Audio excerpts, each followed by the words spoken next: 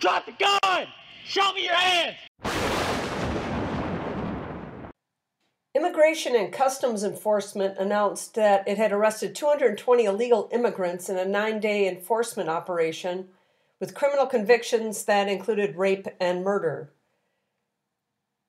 ICE apprehended 220 removable non-citizens with convictions including domestic violence, sexual abuse, burglary, gun crimes, drug trafficking, and driving under the influence.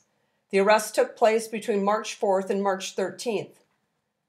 Those arrests included a 64-year-old Mexican national convicted last year of sexual abuse of a victim under 13, a 37-year-old Mexican with a conviction for attempted murder, and a 65-year-old Mexican with convictions for second-degree murder and assault with a deadly weapon. Also arrested was a 49-year-old Mexican with convictions for battery and felony rape of a spouse by force or fear.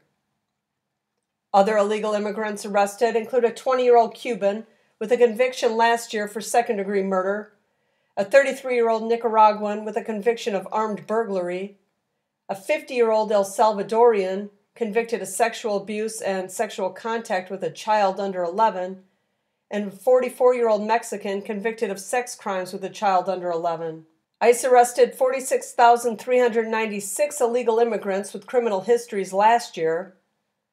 The agency said that those included 198,498 associated charges and convictions.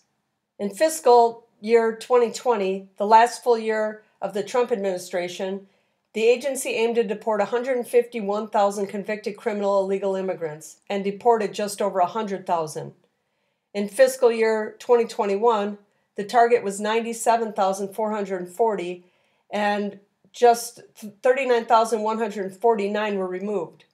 By 2022, the first fiscal year of the Biden administration, the target had dropped to 91,500 and just over 38,000 had been deported. The agency has now lowered the target for fiscal years 2023 and 2024 to just 29,393 deportations each year. Border Patrol agents in the Rio Grande Valley sector had arrested 4 gang members and a sex offender among the migrants they encountered this week. One of the men is a 41-year-old Mexican with prior convictions for sexual abuse of a minor in Indiana, while agents in McAllen also arrested a Pisces, MS-13, and Wild Mexicans gang member from El Salvador, along with a Mexican with a prior conviction for aggravated assault with a deadly weapon and manslaughter. That came just days after Border Patrol Chief Raul Ortiz told lawmakers that the southern border is not under operational control.